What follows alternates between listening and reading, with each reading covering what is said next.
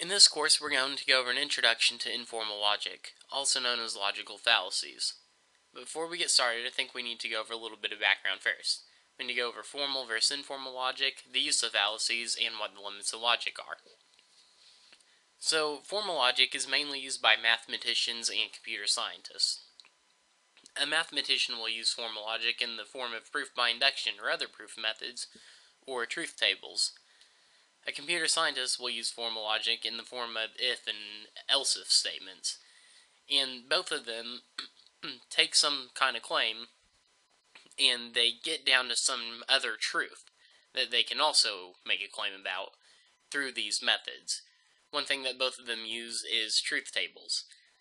Mathematicians call them truth tables. Computer scientists, they are truth tables, but they are just in a different format. They're in the form of if and else if statements. Informal logic is the use of rhetoric. It's the use of natural language to make a point. And any good argument does have some rules. The rules of a good argument are, first you have to make a claim. If people don't understand what you're trying to say, then you didn't make a good argument, so you do need to make that claim. You also need to support that claim with good reasons. This includes informal logic that does not without fallacies. Even if you make a true claim but support it with bad logic, it's going to not be a good argument because people are going to see plenty of flaws in it. Next thing you need to do is you need to address counter-arguments to the point you're trying to make. And you can't just address the easy counter-arguments, you also have to address the hard ones. If all you do is address easy counter-arguments, anyone observing is going to realize that there are plenty of good points that someone can make opposed to what you're saying, but you're just ignoring those completely. So they would assume that you do not have a good argument against them. Next thing is a good argument, rules of a good argument are both sides have to agree on some kind of premise.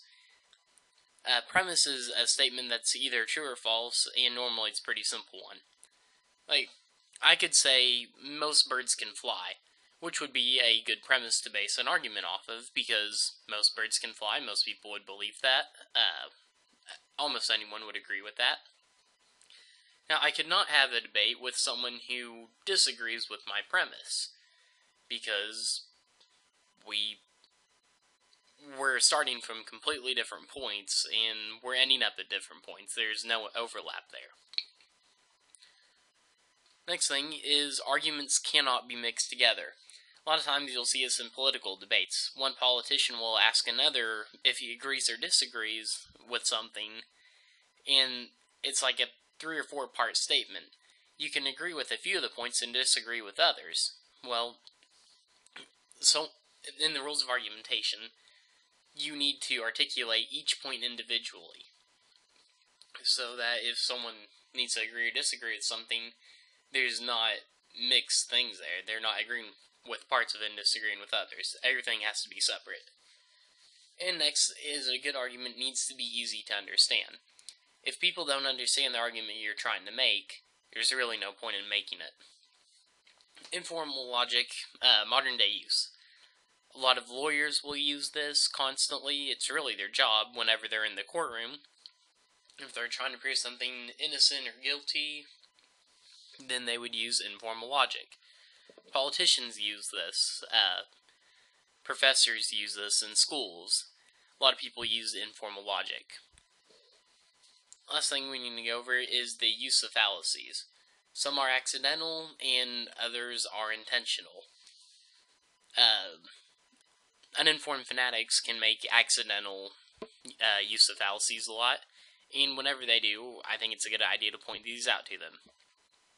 It doesn't even have to be a fanatic. Anyone uninformed can make an accidental logical fallacy, and we'll go over the fallacies in the next videos in this course. It's mainly about those. And the next thing, people can intentionally make logical fallacies. These are normally people with agendas or hard heads. Someone with an agenda would be a politician or lawyer. They want everyone to agree on a certain point, and a lot of them will do whatever they can to make people agree on that. And the next thing are people with hard heads. Even if they realize what they were arguing about is wrong, and that they are on the wrong side, a lot of people with hard heads will still keep on making intentional logical fallacies to make some kind of point, because they don't want to just give up their side suddenly and be seen as wrong. Alright, so I said the last thing was the last slide was the last one. This is actually the last one. I'd forgot about this one.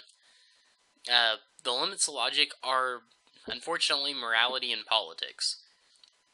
Now, I can make a claim that Hitler was a bad guy, and most people would agree with that, but it's a moral claim. There's no logical reason to say that Hitler was a bad guy. We can agree on the premise that murder is bad. Anyone who commits mass murder is bad, therefore Hitler was the bad guy. But the murder is bad premise isn't really logical. It's a moral thing that most people agree on. So, logic cannot be applied to morality. Another thing logic can't be applied to is politics, because many times politics is based on morality. For example, a liberal versus a conservative. A conservative would make the claim someone should not get certain benefits because they didn't work for them. A liberal would say, well, they should get those benefits, they weren't given the chance to work for them. And I don't want to get into that debate, completely different subject, not what I'm here to do. You can see where both sides, they have different morals, and most politics are based on people's moral code. So, unfortunately, logic can't be applied to morality or politics. In the next few videos, we're going to go over a lot of different logical fallacies and how to recognize those and point those out. Thanks for watching.